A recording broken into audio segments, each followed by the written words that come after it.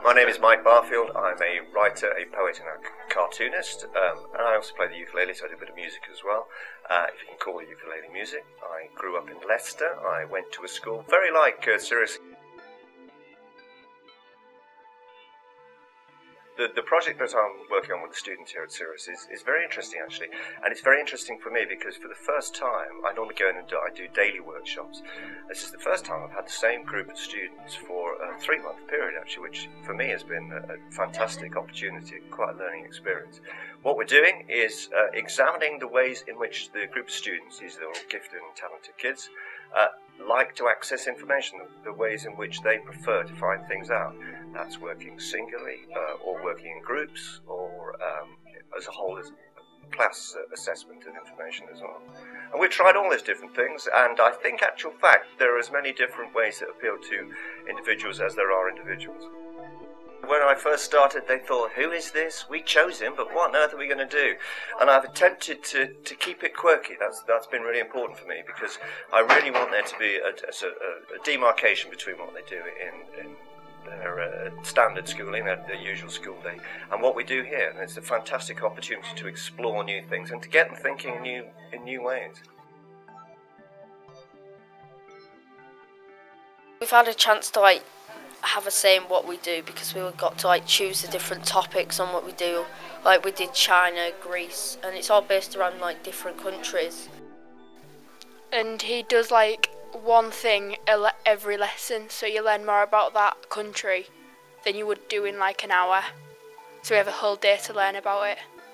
It's more funny because we're doing more things and we're interacting. It's not always by yourself, so you learn with your friends and you can sort of discuss about it. We've just been making stuff, more physical learning, interacting with other people, and it's been really enjoyable. Working with Mike, I think it's been totally different because, like Jared said, you've learnt a lot about the new countries and you've been able to explore different cultures and their foods and way of life and past life and things like that. I've enjoyed working with Mike because he makes it more fun than normal lessons, because you just sat down most of the time, but with Mike you can do practical and you get more hands-on, stuff like that. I think a creative approach to the curriculum allows students more time to be creative. I think it allows opportunity for students to understand the difference between just being taught something and actually learning something. They go through a process in which they have a deeper understanding of a topic, and it allows them to explore that in more depth. I'm working off syllabus. The important thing for me is teachers have a very difficult job to do. They have to teach a certain amount of information. They have to make sure their students understand it. And for me, it's the fizz on top, it's an opportunity to excite students about knowledge, about the world, really, and expose them to things that they wouldn't get through the curriculum, and to work in ways which time and the syllabus don't allow. The creative practitioner's delivery has been different from that of a teacher in that Mike has offered a more relaxed approach to learning. It's allowed more time in terms of what goes on because they've been doing it for the whole day, so that means they can come back to activities and leave something if it's not working and revisit it later on.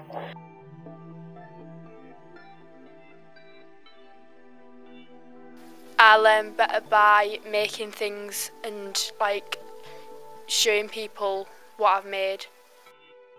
Sometimes if we just write stuff down, it's sort of you just write it down, but you don't actually take notice of what you're writing. I find it easier. I find it easier doing stuff, and it goes into your head when you do it. Yeah, because you have memories of doing it.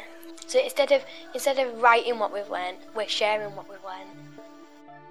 I think I probably learn best by working in groups with different people, so I can manage to get different ideas and different ways of doing things.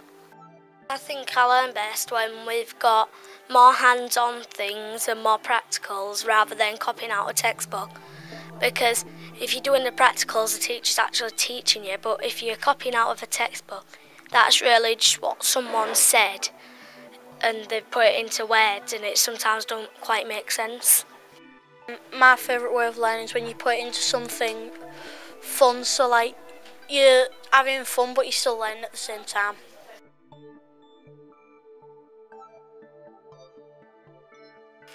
It's allowed more flexibility within what they've been learning, so they haven't had to stick rigidly to what they'd learn in maths, English and science, for example. In a normal curriculum, they've been able to be creative in what they've learned and how they've learnt it. And for me, the remarkable thing is how much knowledge there is in the world, right? And how much we're still connected to it. You just got to go and scratch the surface away. And your modern life is affected by all these things that happened thousands of years ago. You know, investigations in mathematics, developments in science and stuff. And you can do them. You can replicate them in a classroom. And you can still get the same joy and fun of discovery that you had, that those people had all those thousands of years ago. That's what I'd like them to have. I'd like them to have thought, yeah, that was fun, and I can do that. The feedback from the children has been excellent. The main thing that's come out of the creative project has been how much the students have enjoyed making and creating and building within the activity that they've been doing.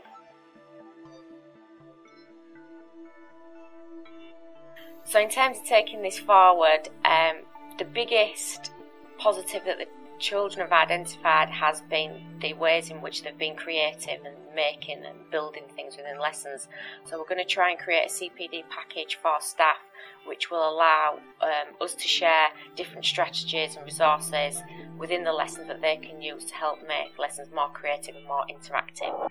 I hope that they take away, first, some very happy memories and a real sense of fun. I hope they just take away from it. The school can be fun. I mean, it's Sirius, the school here, that's given them the opportunity to do that, and I'm very grateful for that, because, you know, it can be quite a risk-taking for people to do this, and they have to set aside a lot of syllabus time. So I hope that they think that they've also got a confidence about their own abilities to find information out, and that learning is fun.